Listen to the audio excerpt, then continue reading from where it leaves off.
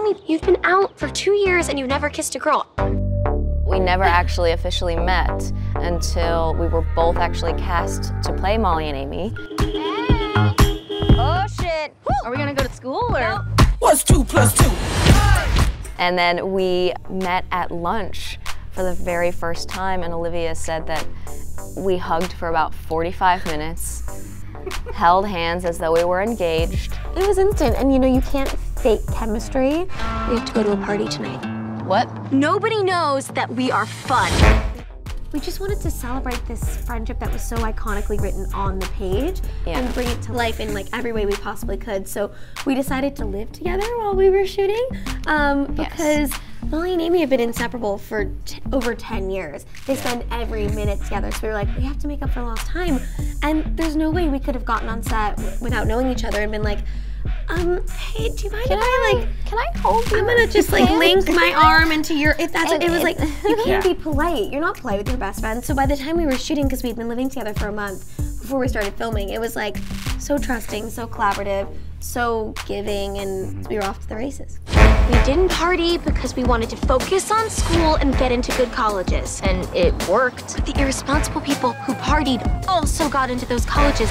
Can I just say, she directed the crap out of it. Didn't she? I know! Where did that come from? I'm if watching this film. If you met her, you would know. Like, it's just, it was like watching someone exudes fulfill out of her. their destiny.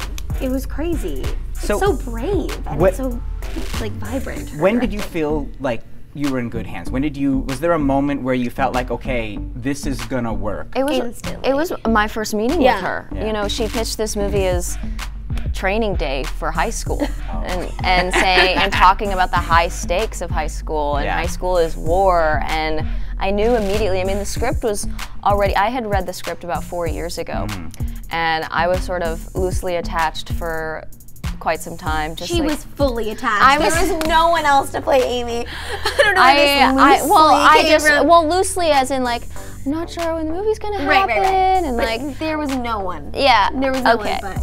Yes, so you were waiting for the right Molly. I was waiting for the right Molly, exactly. But when I met Olivia, she actually was like another thing that made me go, okay, yeah, I'm definitely on board with this. She said that this movie was not going to be made without Beanie Feldstein. We haven't done anything. We haven't broken any rules. Name one person whose life was so much better because they broke a couple of rules. Picasso. He broke art rules. Rosa Parks. Name another one. Susan B. Anthony. God damn it. Do you think this film kind of, I don't know, fills a gap? That there wasn't something like this out there in the universe of teen films? Yeah, I really do, in the sense that I think I've never seen a comedy led by a young woman who is clever and unapologetic and so deeply passionate, let alone two. And I think the fact that this movie is led by this dynamic duo, that all of their humor is rooted in their deep intelligence and their love for one another. They're never competitive. They're too supportive. Yeah. They're aggressively we supportive always see of one two another. characters, you know, to make it funny, they feel the need to like make fun of each other. Don't say we're having a date night. Why? It's funny your parents think we're boning. What you two have is special. Yeah. Or be so different. Or be competitive. That's where the humor comes from. We are going to show each other how much we care about each other. But in this, it's like, no, two girls that in another movie might be the same type can exist in the same space and lead a comedy that is raucous and joyous, but also really heartfelt and real and honest. And I just love seeing this kind of type A character with a friend. Right. And vice versa. You know, it's so special because I feel And like having different sexualities as well. absolutely, a huge thing. 100%. Yeah. She's got a really cute smile. Go talk to her. Oh, sorry. Sharp elbows, not as sharp as your chin. What? You don't need to change. You don't need to conform. You can be who you are. And you don't need to, you're not gonna find your own beauty and your own confidence from some other person. You're gonna find it within yourself. It's not a makeover. There's no makeover moment. We always joke that they make under. Like, they're more dressed up for school than they are for the party. Yeah.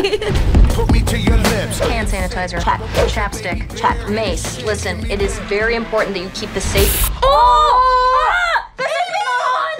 Don't touch your eyes! Molly is intense, and like, a little scary. I mean, just in terms of like, she's angry, right?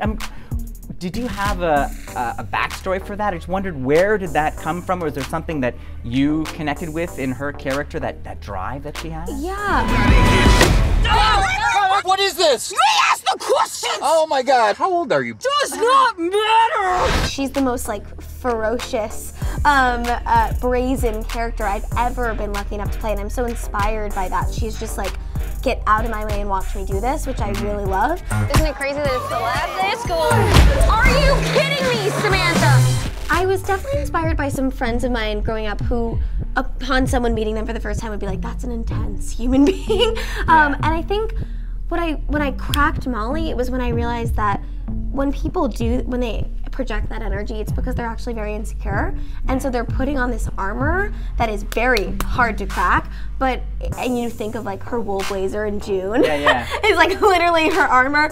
But then Olivia so beautifully was like, but when she's alone with Amy, she's loose and silly and joyous and like gross and goofy, and she's all the things that you wouldn't expect that girl you see in the hallway to be like. And I think that's like that soft underbelly to her, and the fact that we got to explore both sides of her and celebrate both sides. It's not like the girl in the hallway is too much and that girl's the right girl. It's like both those people inside of her should be celebrated, and they are in the film, and that was really exciting to me. Why would you do theater when you could do debate? Because some of us enjoy working with others. And some of us know how to win. Nobody's winning in that outfit.